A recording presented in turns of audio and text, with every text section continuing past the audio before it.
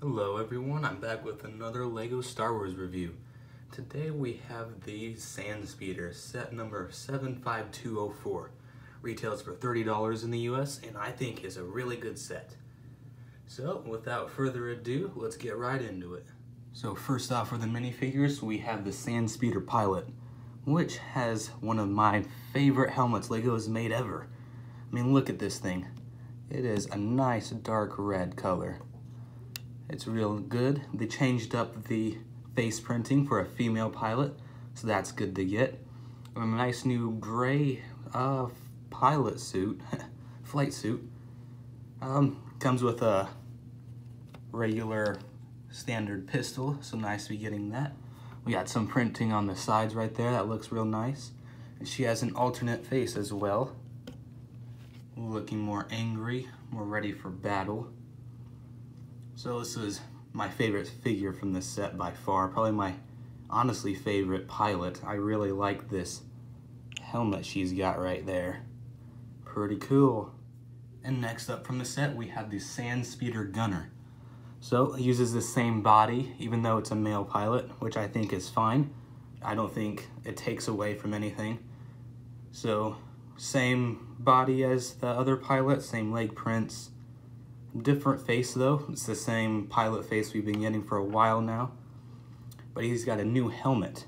And fun fact about this helmet, it's the helmet that Rey picks up in the Force Awakens. It's the one that she has on her AT-AT on Jakku.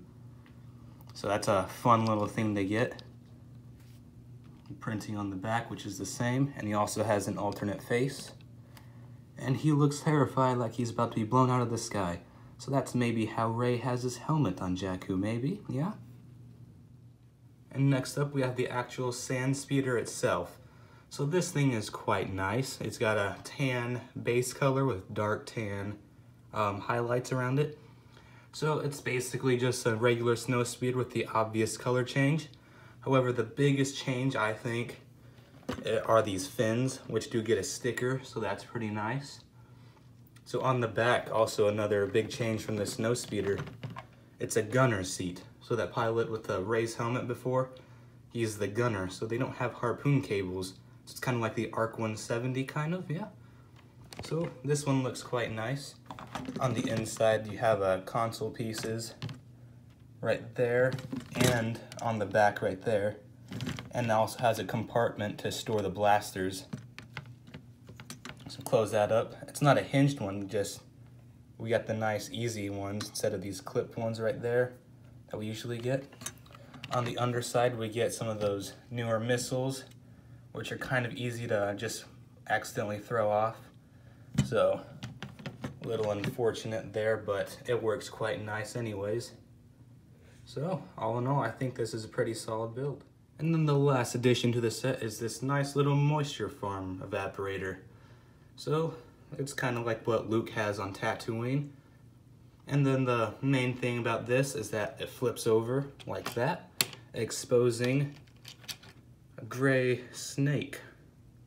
We don't get these molded in this color very often. That'll focus a little bit better. There we go. I'm not sure if we've ever gotten these molded in this color or not, but it's pretty cool. Back to the moisture evaporator. So what you're supposed to do is you're supposed to use the flick fire missiles right under here, and it's supposed to knock this thing over. It's a pretty fun play build. Then it's not attached by anything either, it just flips up and down. So pretty easy to hit. And then the evaporator itself also looks pretty nice, kind of how it looks in the movie. So all in all, I think this is a good set.